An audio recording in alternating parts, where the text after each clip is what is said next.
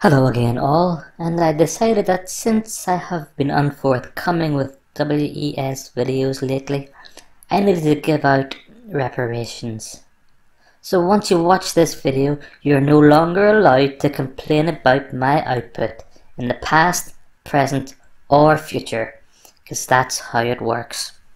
Anyway, you lucky viewers are going to receive not one, not three, but two separate stories in one video. Thank you, thank you. Yes, you can leave your likes and upvotes now. Don't even bother to wait for the outro. So let's crack on with story number 1. Bungling would-be burglar chased away by up to 80,000 angry bees after leaping over fences and landing on hives.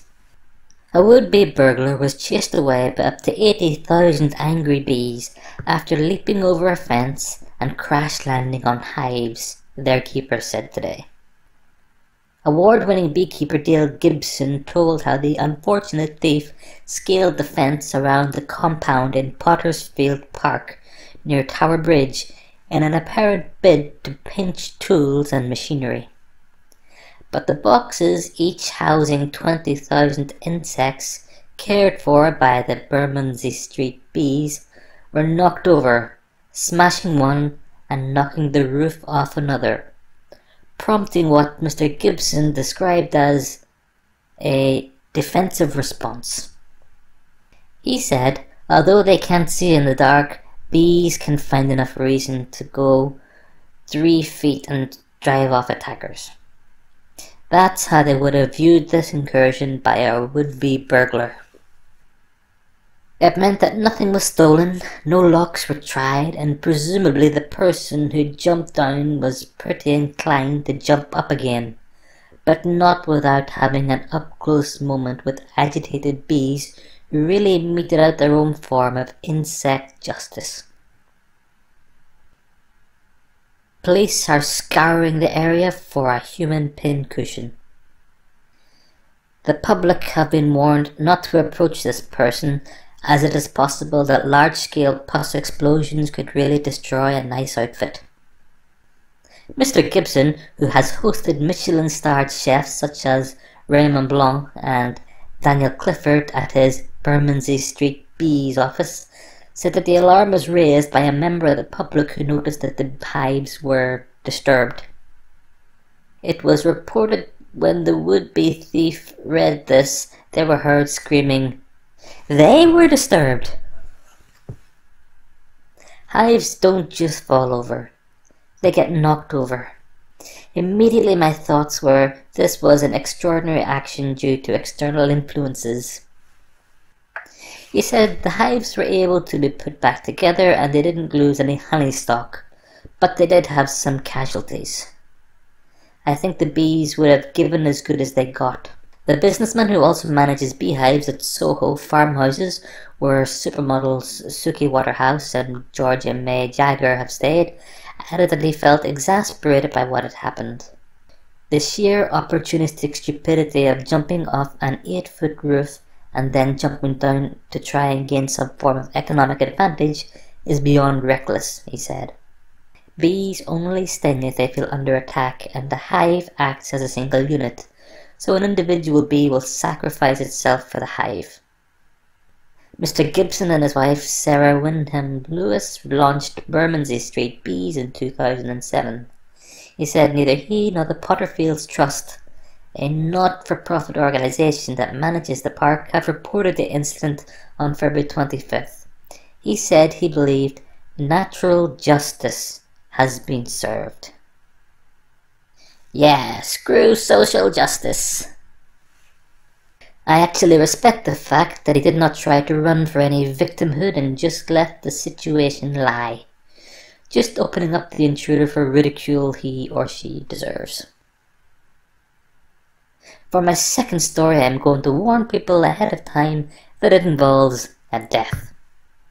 It also involves the UK's 2019 entry for the Darwin Awards. I realise that this may come across as mocking a dead person, but I feel it is important to my viewers to look at examples in life so that they can learn something from them. To be honest, I do not mean to sound cold or heartless or cruel, but I am, so that's how it comes out. Having laid out my caveats, Mum chokes to death on Jaffa cakes during party trick. I think people will understand why I put in the trigger warning. For those of you not in the loop, a Jaffa cake is a snack that calls itself a cake and somehow falls into the biscuit category. They are not very popular in Ireland because they are orange biscuits. A British mother of one, yes, she had a child, choked to death while trying to see how many Jaffa cakes she could put in her mouth for a party trick. Bethan Gaskin, 24, blacked out and stopped breathing when the snacks got lodged in her throat as she desperately tried to spit them out. She collapsed at home in Bourne in Lincolnshire on February 22nd and was rushed to hospital. The 24-year-old died 5 days later at Peterborough City Hospital. I want to stress again, I am not trying to mock a person for dying. I am highlighting the idiotic way in which this person's demise was caused. Her devastated mum, Michelle, warned people of the risks of food challenges. She said, "I remember raising my eyebrows when Bethan started the game, thinking, 'How old are you?' and telling her to spit them out." Yes, you heard that correctly. Her mum watched her do this. She was like a little hamster with her cheeks bulging. She danced off to the toilet to get rid of them, and it was only a while later we realised she'd been gone quite a long time. A friend went to check on Bethan and found her slumped on the bathroom floor.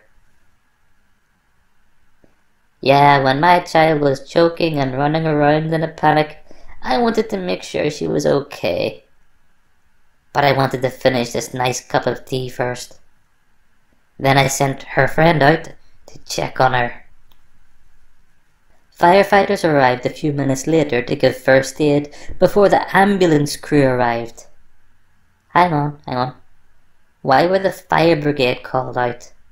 Let alone, why did they get there before the ambulance crew? That's concerning. Michelle said, "In my heart, I knew we had lost her before they put her into the ambulance. Too much time was passing." I can't even comment. Bethan, who worked as a carer and was hoping to break into the beauty industry, was in hospital for 5 days before doctors realised the extent of the brain damage.